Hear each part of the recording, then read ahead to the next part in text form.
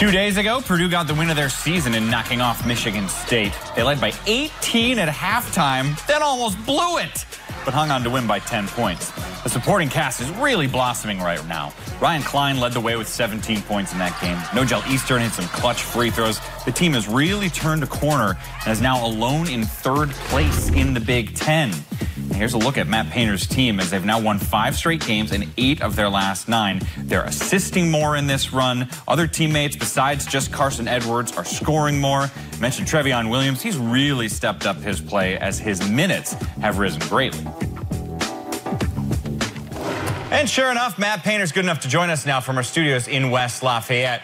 Matt, you guys were 6-5 in mid-December, and I talked with Carson about this a couple weeks ago. He says things changed when the team started buying in that it all starts on the defensive side of things. Is that the biggest difference in this team? Yeah, I would think so, but I think it starts with, making better decisions, not turning the basketball over. At times, I thought we just shot the ball much too quick in non-conference, especially on the road. And our ability to take care of the basketball and our ability to have a little bit more patience, I wouldn't say we're patient at times, but just have a little bit more patience, allows us to set our defense. And then our effort on the defensive end has just been better. I don't think we've arrived by any stretch, but we've definitely made improvements, and our effort's just been better. We've been a good rebounding team on the offensive end. We've struggled defensively, so that was a good sign other night when we did a better job on the defensive glass. How are teams playing Carson differently this year? Well, it's interesting. I don't see a whole lot of difference. We still put some pretty skilled guys around him. Ryan Klein can really shoot the basketball. We got some guys that come in off the bench that can shoot the basketball. Grady Eifert can knock down threes. So we can really stretch the defense out. Obviously, he led us in scoring, last year. He led us in scoring this year. He averaged 18 last year and 24 this year. So it's not that big of a difference. I think what's a great sign for us is that we've made improvements in other areas, and he hasn't shot a great percentage in conference play. I think that's a great sign.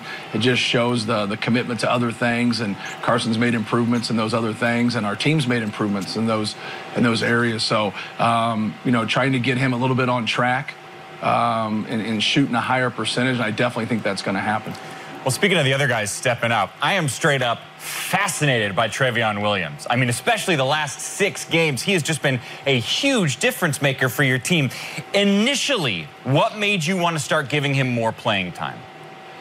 Well, it was a process for him. He kind of put himself in that hole coming in, around 315, and he's gotten down to 275, and we've had some pretty productive guys in non-conference, and then we really hit a little bit of a glitch where we weren't getting a lot of production, especially from a defensive standpoint and a rebounding standpoint. We just didn't get consistency, and he was able to take his opportunity, and he got some kind of mop-up minutes in a couple games and really played well. Then he played well in Notre Dame, and whenever he's gotten an opportunity, he's done the job, and it really helped in the Michigan State game when we got beat.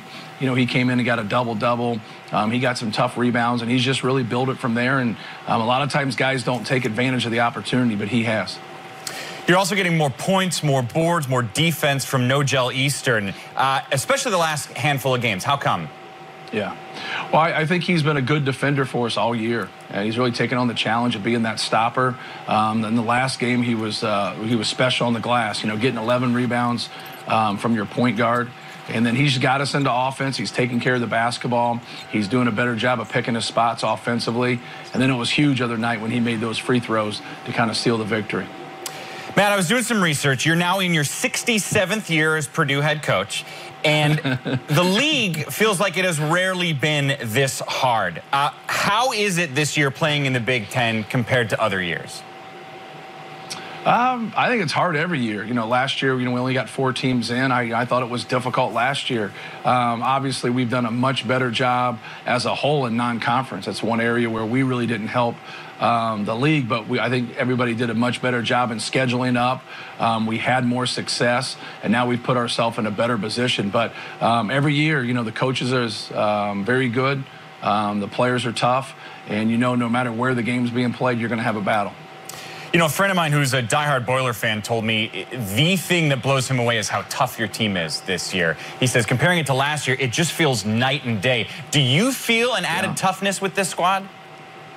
Well, I thought we had a mental toughness to us last year. You know, we might not have had that physical toughness that some people look at you when you walk through the airport, but I thought we had a mental toughness, especially in close games. We knocked down our free throws, we make key plays. We obviously won 30 games, so we had a pretty successful season, but our guys have gotten much better. I think it's definitely your friends kind of talking about the comparison, you know, from our first 5, 6, 7 games to where we are now. We've definitely made strides in that area. You play coming up on Thursday, then you play again on Sunday morning. That's Super Bowl Sunday morning. You watching the game at all? Right. We'll see. You know, obviously we have to play well. You know, as a coach, anytime, you know, you get beat, you know, it's tough to do, you know, much of anything besides kind of grind out the game in your mind. So hopefully we can get a win. We know it's going to be tough. Minnesota's got a great team, and we got a tough one on Thursday too. Going to Penn State's going to be a difficult game. But anytime you go on the road and you travel, you know, you got to get your guys in the right frame of mind.